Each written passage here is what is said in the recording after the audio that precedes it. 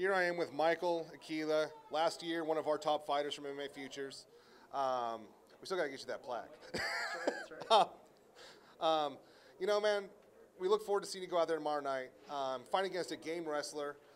You know, how are you going to show the audience and show this guy that you're not so one-dimensional, just going after that heel hook?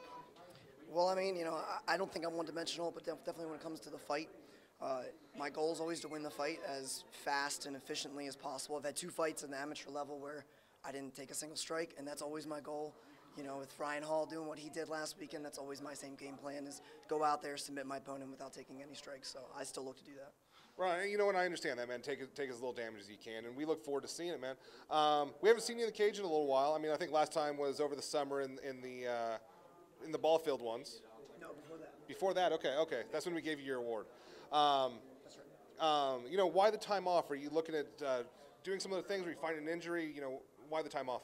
I was offered a fight for that Ball Yard Brawl card. I was injured, so I wasn't able to do that fight. And then just nothing came together after that. You know, I've been healthy training this whole time. Even during that injury period, I was still in the gym training. I just wasn't quite in fight condition to get out there. But, you know, I'm always working. I'm training 15 times a week. I'm always doing stuff. I never take time off. I'm teaching jiu-jitsu, I'm coaching, I'm training, I'm fighting, I'm working all my skill sets. I wrestle, I box, I kickbox, I do it all. So, you know, I'm ready to get in there, and wherever the fight goes, I'm ready to take it. So. Right, man, let's look into the brass tacks. Who's your opponent, and how do you feel you match up against him when it comes right down to it? Sure, my opponent, Jared Talent, he's a normal 45er. Like my last opponent, Jose Hernandez, was a 45er as well.